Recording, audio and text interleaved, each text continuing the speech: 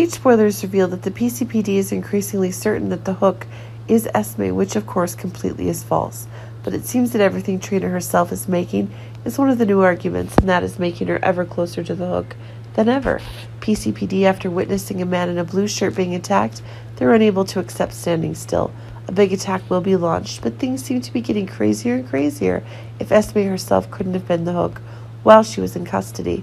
But now, if Heather is taking on the task of finding information from Ryan, it seems that an investigation that Dante and PCPD are carrying out is becoming more and more deadlocked.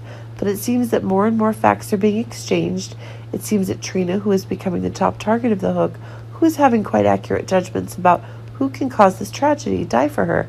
It should be remembered that Liz now has doubts about the identity of the hook, as the anti-venom situation is causing fewer people to die from the hook. But keep in mind that the very dangerous things are still there, and that's making things even more crazy, as Liz herself is able to suggest to Trina one of the dangerous things that she herself is preparing to meet. It can be seen that in the days that follow that Spencer and Trina themselves are able to notice that there are anomalies in the attack on Rory. But what if it's the tension that Trina herself is trying to ignite in order to find the conditions for one of the more surprising of her findings? It should be remembered that based on the descriptions that Diana gave, the hook is a woman, but when Trina's own evidence is giving, it seems that those things are completely wrong. It seems that the thick mask of the hook is causing Diane to be confused.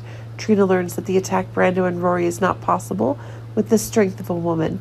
That's why Trina's expanding Rory's relationships when there are so many contradictions in the scene of Rory's attack, and ultimately it's causing Trina to find a demonic alliance that Victor, Ryan, and Selena themselves are creating to create chaos for Port Charles.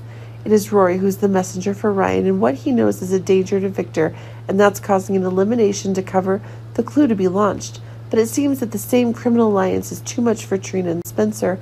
It's possible that things will be accelerated when Spencer herself is asking for Laura's help. But it seems that when Port Charles is at war, it's Trina and Spencer who are most in need of protection, because the information they have is in danger of turning everything upside down.